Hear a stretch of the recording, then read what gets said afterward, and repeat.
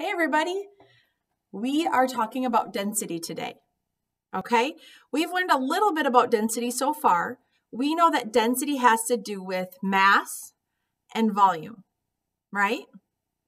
We also know that density is a size-independent property, meaning no matter the size, the density of a substance will stay the same. Okay, so we're gonna do a little bit of an experiment or demonstration.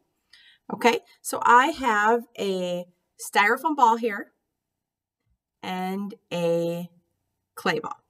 Now they are the same volume. And so I want you to guess which one will float and which one will sink. Now before you do that, remember in second grade, you built boats out of clay. Sometimes they sank, sometimes they floated. Right? We're hoping they floated. You also have experience with styrofoam. Now, styrofoam and water. We're going to put both of these in water, okay? Now, do you think styrofoam will float on water or sink in water? A hint, okay? Pool noodles, they're made of styrofoam.